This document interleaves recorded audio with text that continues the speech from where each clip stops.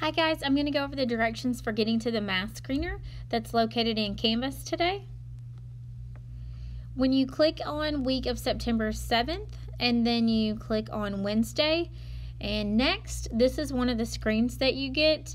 Please read these directions. This goes over the steps of what I'm going to talk about, but just don't click on the link right away. Let's read everything on the page.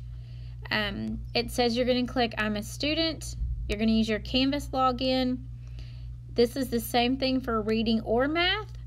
You'll click your teacher, and then the monitor password is all lowercase when we get to that point. The kids who come face-to-face are also doing this video. They're going to do it during their tribe time class. So everyone is still doing it. When you click on the link, this is the screen that shows up. You need to click I'm a student. Then you're going to type in your username. It's your first name, period, last name. You need to type in your actual first name. Sometimes people go by a different name. Whatever is your legal first and last name, that's what you need to type in. If you have two last names, try one and see if it works. If not, type both last names in. Your password is capital S, lowercase ISD, and then your 6-digit student ID number, or you can refer to it as your lunch code.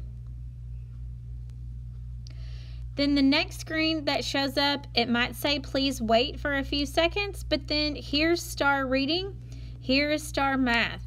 Click on Star Math for today. And then you would click who your math teacher is. Make sure it says Math 07 or Pre-Algebra, and then either Harvey or Sides will show up. Click on that. Then the next and last screen that you're going to get, it's going to say enter the monitor password.